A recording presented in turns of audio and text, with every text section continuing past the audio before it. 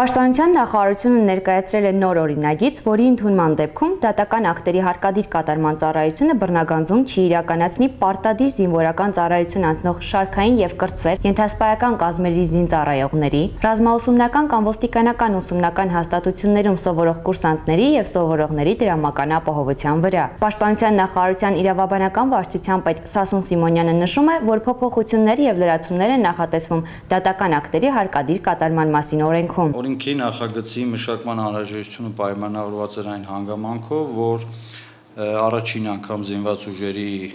ստեղծման գոյության օրվանից առաջի անգամ 2017 թվականի դեկտեմբերին պարտադիր շարքային կազմի պարտադիր զինծառայողների դրամական բարարումը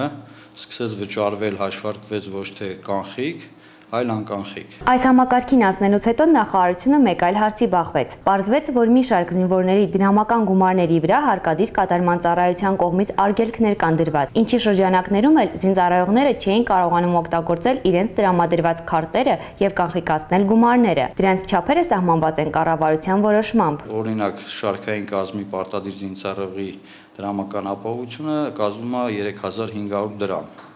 Հիմա պատկերացրեք, ամսական 3500 դրամ դրամական ապահովության վրա դրված, խոսում ենք արգելանքի մասին, երբ որ չի կարողանում պարտադիր զինծառայողը օգտագործել իր 3500 դրամը։ Եվ նաև խնդիրը, այսպես ուսումնասիրության արդյունքում պարզդարձավ, որ նշված արգելանքները հիմնականում ծագել են զինծառայողների կողմից երաշխավոր, վարկային գործընթացների շրջանակներում երաշխավոր կանգնած լինելու հիմնականը դա էր պատճառը։ Նախագծով փոփոխություն է նախատեսվում նաև մեկ այլ դեպքում։ Քանի որ նույն օրենքը նախատեսում էր, որ բռնագանձում չի կարող տարածվել նաև զինվորական աշխատանքից ազատվելիս տրվող արձակման նպաստների վրա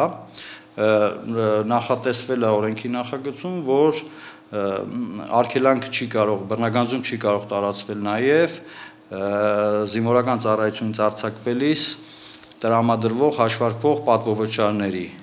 վրա։ Նշենք, որ պատվովճարներ նախատեսված է Պաշտպանության նախարարության կողմից «Ես եմ» ծրագրով զորակոչված եւ զինվորական ծառայությունից արձակվող պայմանագրի ժամկետը լրանալու հիմքով ծառայությունից արձակվող պարտադիր զինծառայողների համար։ Պատվովճարների հենց գաղափարն էլ նա է, որպեսզի երիտասարդ,